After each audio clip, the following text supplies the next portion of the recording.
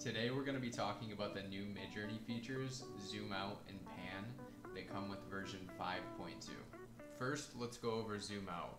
Here is a quick snip from Midjourney explaining how it works. So a couple of things to note. First, the main feature is that we're going to be able to take our images and create new versions of them that are zoomed out anywhere from 1x all the way up to 2x. Second, we're going to be able to change non-square images into square, which can be pretty useful. And then lastly, there's a custom setting that allows us to get even more precise, and we can change the prompt, aspect ratio, and zoom all at once. So jumping into Discord and Midjourney, I did already use a prompt. So the prompt I created was person standing on a bridge with the beach and fireworks in the background, warm and welcoming scene. And then I did set the aspect ratio to 2:1 just to have a little bit of a wider image. And then to use this zoom out feature, we do have to upscale one of the images. So out of these four, I thought they were all pretty good, but I like the fourth one the most. So we're gonna use that today. So again, we do have the option to zoom out anywhere from 2x all the way down to the current zoom, which is 1.0. So let's try 2x and see what the difference is from the original picture. Alright, so here is our original image, and then you can see that these new ones are much more zoomed out, and Midjourney filled in the outskirts in the top, and then the rest of the bridge at the bottom here from what it zoomed out. To make this even better, Midjourney also added a custom zoom option here. So if we click the custom zoom, we can actually change the prompt itself along with the aspect ratio and the zoom. So what we'll do to kind of generate a different image, we'll make it a little bit wider. We'll keep that zoom at 2, and then we can change the prompt a little bit. Let's put boats are floating in here to see, what the difference is. Great, so you can see with our changes, we go from our initial image here to something much different. So you can see it's much wider, it's much more zoomed out, and then we changed our prompt, so now we have these boats in the water, which is pretty cool. The last option that we have is this make square option. So it will basically convert, the picture that we have here into a square picture.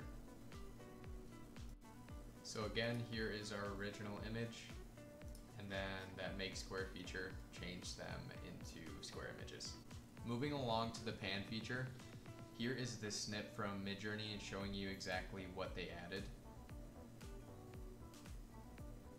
So as you can see, basically they added these buttons on the bottom below zoom out that allow us to pan in whatever direction that we prefer.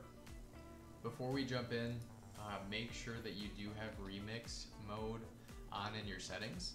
So to check this, you can do \settings. If you click enter twice, just make sure that you have remix mode selected here. Back to our original image.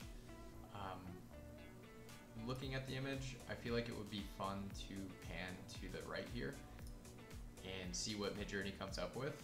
So we'll click pan to the right and we'll click submit and see what happens.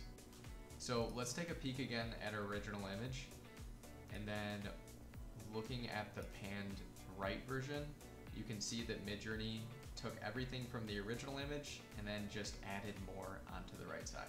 Where this gets really interesting is when you choose a direction.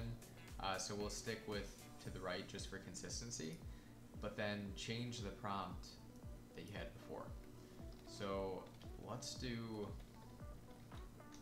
boat explosion, dark.